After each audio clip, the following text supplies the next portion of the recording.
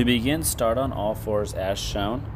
Dorsiflex your ankles so that your toes are on the ground, and widen your knees so they are about your normal squat width. Once in position, as shown here, you will brace your core, keep it nice and straight throughout the whole lift, and lower down as if you were squatting while keeping your back as straight as you can. The goal is to be able to keep your back nice and flat as shown here until you have reached your ultimate squat depth that you're trying to hit. This will assess your ability for your hips while your ankles, knees, and other joints are taken out of the picture. What you don't want to see is rounding in the back early as shown there.